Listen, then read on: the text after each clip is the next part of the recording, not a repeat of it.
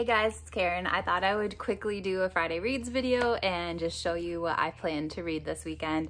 Last night I just finished Where the Crawdads Sing, which I will review soon. I'm not sure how I feel about this one, so my opinion is kind of changing as I think about this, but I'm gonna review this next. Okay, so for what I'm reading right now on my morning walks every morning, I listen to The Last Thing You Surrender, which is by Leonard Pitts Jr., and that is becoming more and more engaging. Like, it was pretty much like on from the first page because it just has a very gripping, exciting start.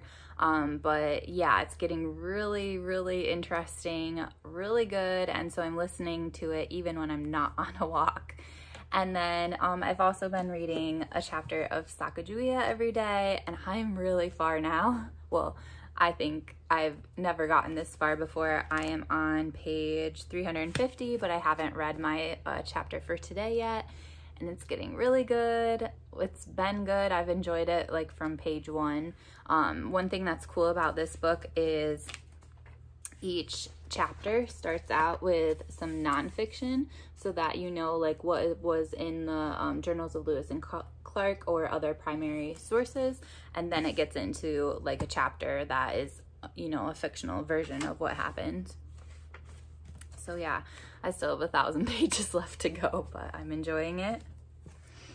And then I kind of decided, because I like to have a lot of books going at the same time, I tried to just like narrow that down a little bit and like consolidate, because sometimes I'll have so many books going at the same time.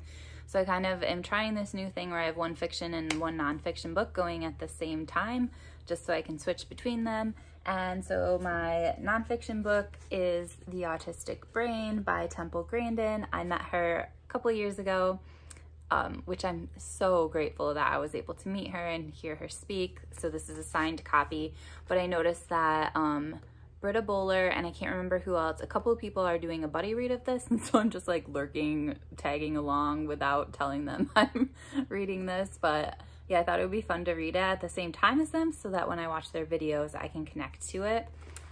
Yeah, she's a really cool person.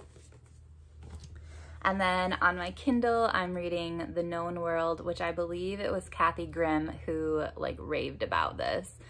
So I'm really excited to get into it. I haven't really started it yet, but I'm looking forward to it. So that is it. I'm curious what you guys are reading this weekend, and I hope you have an amazing weekend. Bye.